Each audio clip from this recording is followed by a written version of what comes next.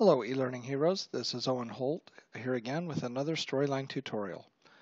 A question came up recently in the forums about dynamically changing the player colors. And while you can change the player colors within Storyline, that's set for your entire project unless you cheat a little bit. And I'm going to show you what I figured out on a way that you can cheat. So here's my published file just to show you what I mean. If I click on the orange button, it changes my player to orange, including the menu, resources. It changes the whole style, even of the buttons. If I click green, I now have green. If I hit blue, I have blue. If I hit the silver, it takes it back to the default. And I can, toggle between those, and it's changing them to whatever theme I want. So in theory, you could change your player as you reach different points within the training to indicate that you're on a new chapter, or kind of create a theme that follows through the course. You could even turn it red if they're taking a quiz, indicating that time is almost up, whatever it may be, just as a visual cue. So I'm not sure why the person was asking. There may be reasons why you would want to do this. I'm going to show you how. So to start with, the first thing that I did was to explore the code here. So I opened up my development window, and let me open those two up side by side here so you can see. Here's my project open. Here's the developer tool window. I undocked it just so that it's free floating. And if I select element and I look at the player canvas itself, I can locate where that is in the code. Now this didn't really tell me anything directly here. I can see some styles going on over here, but I know that this is nested inside of something else, is nested inside of something else. And as I scroll up and hover over that, it's selecting the same area. And what's interesting is when I click on this area, I can see the style that's associated with it from within the style sheets. And in fact, the style sheet that this is specifically coming from is the output.min CSS. And I can see that if I hover over it. And to make sure, validate that this is indeed the piece that I want to modify on my style sheet, if I deselect background, you can see the background disappears over here in my published file. Or if I delete border color, the border just moves to default black instead of the lighter color. And I could change some of these things on the fly. If I wanted to change the color of the text to red, I could test that here in this window, and you can see the effect immediately taking place over here. So this tells me what's affecting the change, but obviously any changes that I make in the development tool window aren't permanent. And I wanted a quick and dirty way to change this. I do know that I can use JavaScript to change which external CSS sheet a page points to. So I thought, what if I created duplicate CSS pages where I'm only changing the code that controls the player? And there's a quick and easy way to do this. So the quick and easy way is actually from within Storyline. So within Storyline, when I publish, and we'll go ahead and publish, it's going to create that cascading style sheet that I was just telling you about. So if I drill down here in HTML5, looks like I may have published twice. If I drill down in HTML5, data, CSS, there's that output. So it's creating the style sheet for me as I go. If I wanted to change some colors, the easiest way to change colors is actually in the player. So if I look at the player and I have colors and effects, and I'm just going to do the quickest and easiest way to change these, which is actually to choose a different default. So I'm going to choose forest green. And you can see that gives me different buttons. It gives me the style for the drop-down menu, the hover effect, all of that's built in. So I click OK, and I publish. Now when I publish, if I open up that folder and I drill down I'm actually going to right click in here and I'm going to rename this. Now, if I did nothing else and I just left this with a new name, it would break my project. But I'm going to rename this to green. I'm going to copy it.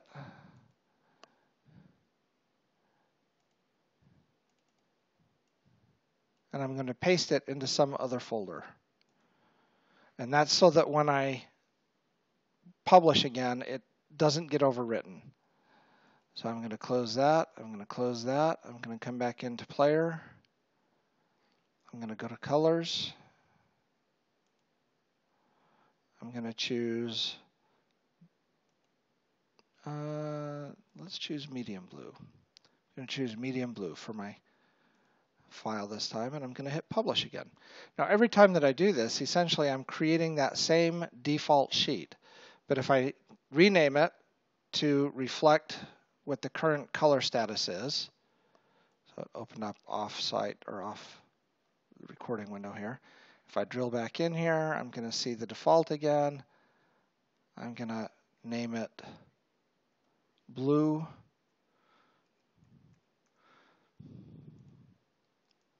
I'm going to copy it and paste it in my other window. And now I have blue and green. So I'm creating some different style sheets, all based on the default style sheet. And once I do that a number of times, what I'm going to end up with is something like this. I have my folder, I have blue, I have green, I have orange. I have some different styles in here. And so when I published the last time, I'm going to publish. Okay, actually, let's not publish yet. I'm going to go to the player, colors and effects again. Let's go back to the default. So I have my gray, and on the default, I'm going to publish.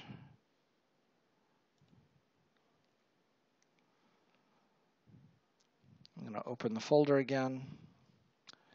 And this time I'm going to do something a little bit different. I'm still going to drill down to where that CSS is. And then I'm going to open up my other folder. I'm going to highlight the files that I created. I'm going to copy and paste them here so that all 4 of my CSS files are all together in the published output. Okay. Now that those are there, I want to show you the JavaScript that I'm actually using in the file itself, because it's really pretty straightforward. One of the frustrating things that Storyline does when you execute or when you publish is let me refresh this so you can see my latest published version. Here it is. Everything is working. Okay, so that's the most recent publish that we just did. We dropped the additional files in, and now Storyline can find them, and I'll show you how Storyline can find them. What I first want you to notice, pay attention when I refresh the window, and I'm going to try and do this.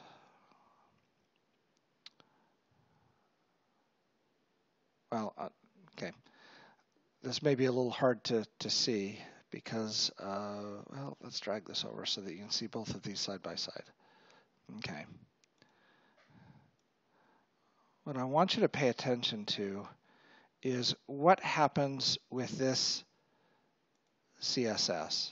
So when it first comes up, this link is going to come up, and then you'll see a little purple flash here. So watch it again when I hit refresh. You'll notice that the first time this ID target CSS isn't there for just a brief moment, and then it appears. So watch closely, right in this area.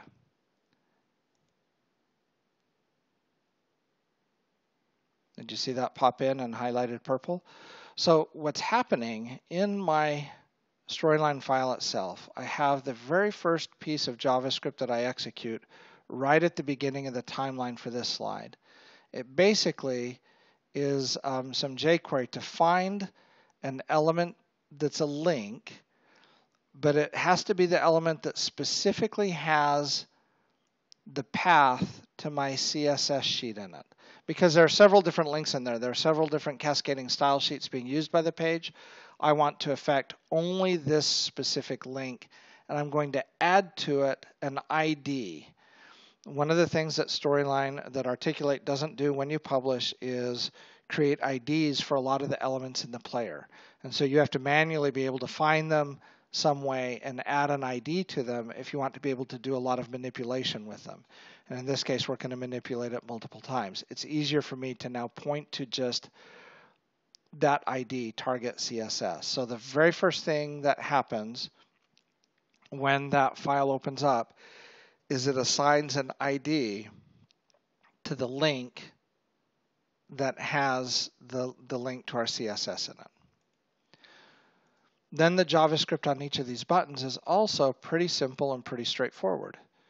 When you click a button, it's going to find the element that has that ID that we just assigned, and it's going to change the attribute, the href attribute, meaning the file that it's pointing to one of the other files that we just added to that folder.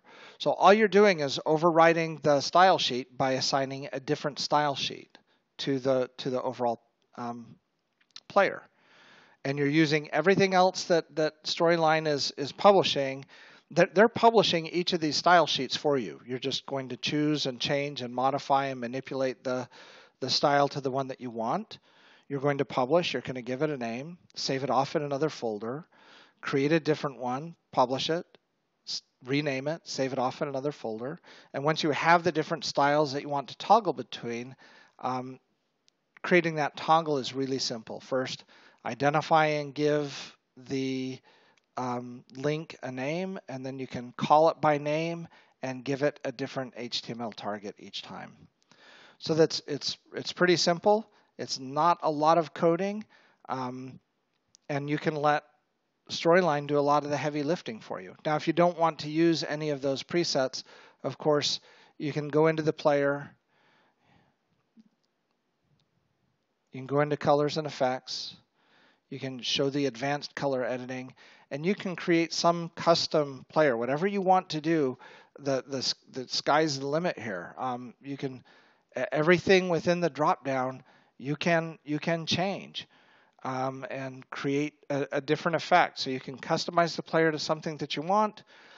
Publish, save it with a name, or save it.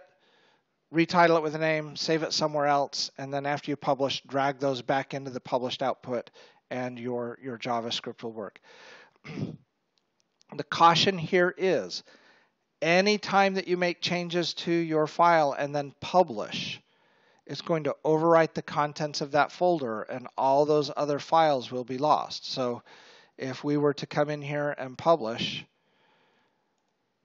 and forget to drag those other files that we saved back in, what happens now